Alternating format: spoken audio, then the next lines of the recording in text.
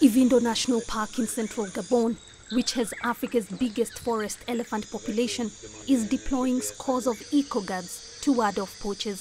Some 100 eco-guards patrol the three sprawling parks, a job that is becoming increasingly dangerous. Our job has become dangerous because the more arrests we make on the ground, the more they are armed, very armed, and we don't have enough weapons to try to resolve the problem. About 11,000 elephants have been slaughtered for their tasks in less than 10 years in the national park. According to the head of conservation justice, approximately 150 and 200 kilograms of ivory are smuggled out of the reserve every week, accounting for about 15 to 20 slain elephants.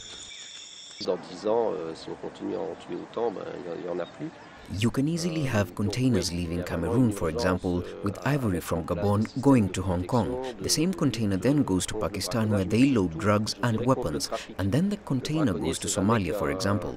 This is something I've seen with my own eyes.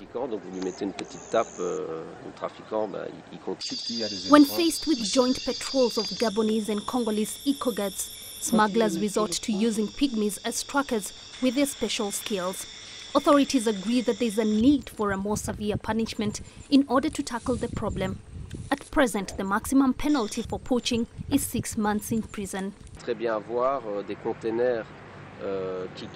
If we continue killing them as much as now, in 10 years there won't be any left. So yes, we urgently need to put protection systems in place to fight poaching, but above all, trafficking.